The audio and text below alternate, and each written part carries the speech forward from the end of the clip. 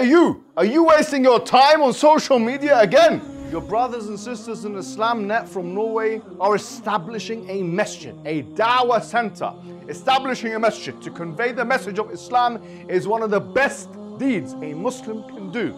There's a huge need for it in Norway. You know this and I know this. So that makes the reward even greater. So give generously and Allah Azza wa Jal will give you even more.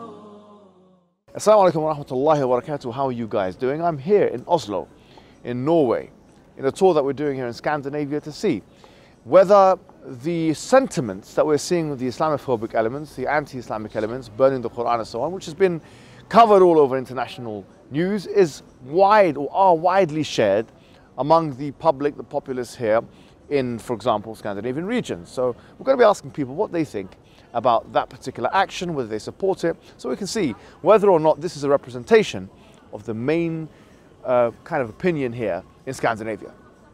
All right, can I ask you a question? Sure. Okay, we're just doing an experiment here in Oslo. Yes, we were just asking people, members of the public. I'm not sure if you've seen on the news in Scandinavia and Sweden and other parts of the world, there's a fad here in Scandinavia now of some individuals coming and burning the holy books of the Muslims, like the Qur'an and so on. Oh, okay. What do you think of the idea of burning a holy book? Without having given it much thought, I don't think you should burn any books. It's bad. It's bad? Okay. Yeah, how about yourself? What do you think? I don't know, but maybe bad. I think it's unnecessary to, if it's not your religion, then why would you do something hateful towards others?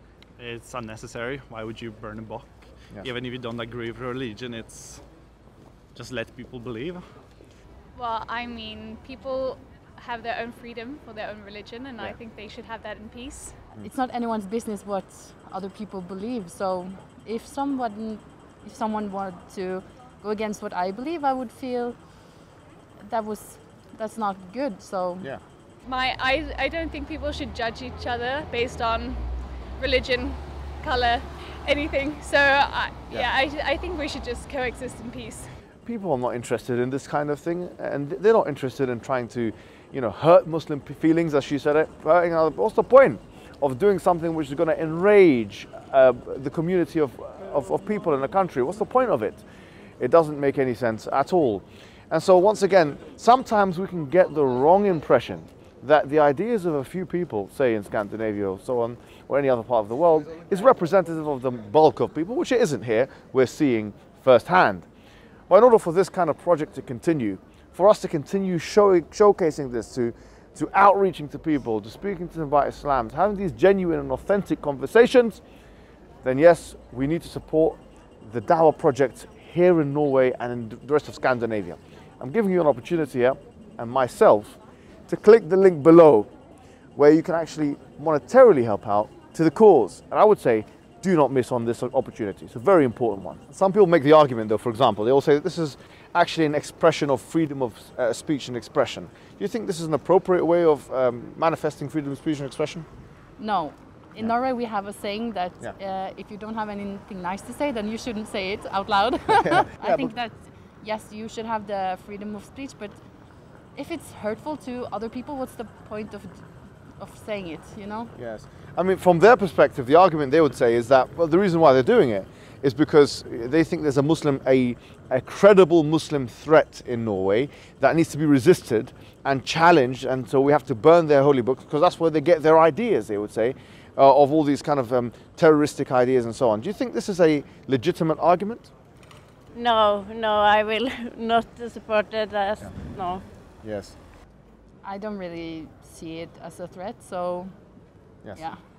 Yes, and do you think that your opinion is representative of the majority of Norwegians, or do you think that Norwegians will think, actually, we should burn the book because we should, you know, this is something we should challenge and we should take advantage of our freedom of expression? What kind of opinion do you think the majority of your friends and family would have? They will say the same as me. Yes. Yeah. So, so it's not representative, these people who are doing this, of the majority of people that you know? No. I think they would have the same opinion as me. Yes.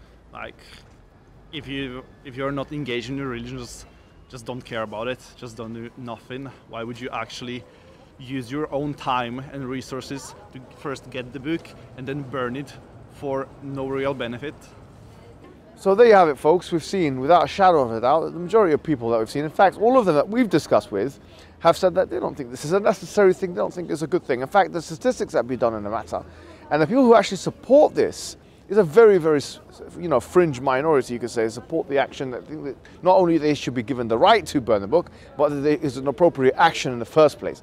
Both steps are required in order for the action to be supported, and those who actually support this action in that manner are maybe a fringe minority of the people in this country.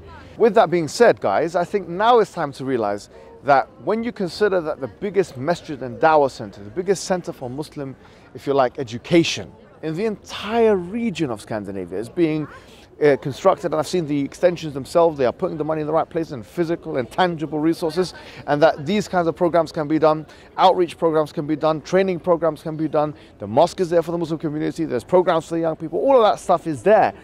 Now I think it's high time we realize that we need to contribute to this for our survival, quite frankly, in these countries in the West, for our continued existence, and that we can normalize Islam and Muslim being in these kinds of places. And you must click, and don't be afraid that if you give to the sake of Allah subhanahu wa ta'ala, that you will be depreciated in sadaqah, because the Prophet ﷺ said that man naqasa malan min sadaqatin, that money does not depreciate with giving charity. So now it's time to click on the link below and go ahead and donate to this cause, and you'll see the fruits in our generation, inshallah, and the generations to come. Assalamu alaikum wa rahmatullahi wa barakatuh. Brothers and sisters, let me introduce you to Norway. This is a European country where the vast majority of people have become irreligious. There are 200,000 Muslims of a population of about 5 million, and most of these 200,000 Muslims have no idea how to explain Islam to their non-Muslim friends and neighbors. But that needs to change. Allah sent His messenger to call people to eternal success, and that is why Muslims in Norway are now establishing a masjid and dawah center to enhance the Norwegian dawah. But they cannot do this alone. We need to support them. If you donate to this cause, you will inshallah reap the rewards of thousands of Muslims coming back to Islam, and many of those will become du'at and invite to Islam. You will share in the reward for all those shahadas and good deeds to come, inshallah. So click the link and donate now and share the video for extra reward.